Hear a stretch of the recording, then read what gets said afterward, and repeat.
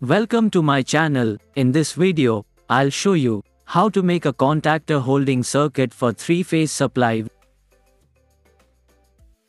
Let's start. If you're new here, please subscribe to my channel. It motivates me to make more video.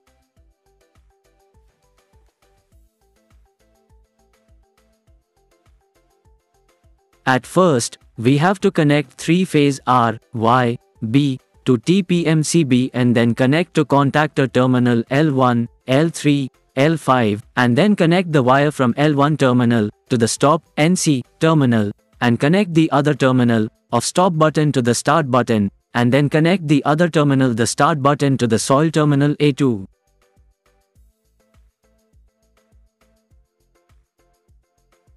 Now connect the neutral wire to the A1 terminal of the coil. After that, connect the output of the contactor T2, T4, T6 to the 3-phase motor.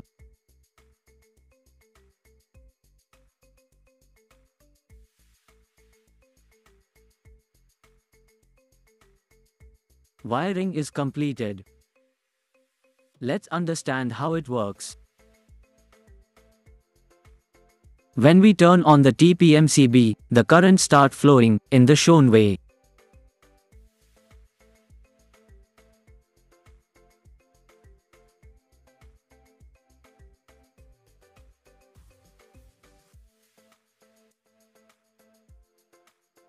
Now, if we press the start button, contactor turn on and motor start running, and if we stop pressing the button, contactor turn off. So we have to hold the circuit after stop pressing the button. For that we have to connect 2 wires from start button to the auxiliary terminal of the contactor.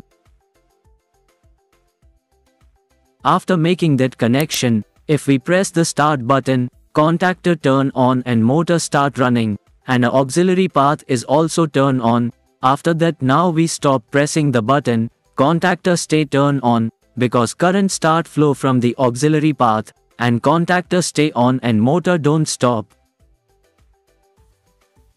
To stop the motor, we have to press the stop button, auxiliary circuit breaks and the motor stop running. That's how the holding circuit works. Thanks for watching. If you like the content, then comment below and like the video. Don't forget to subscribe the channel and hit the bell icon. See you in next video.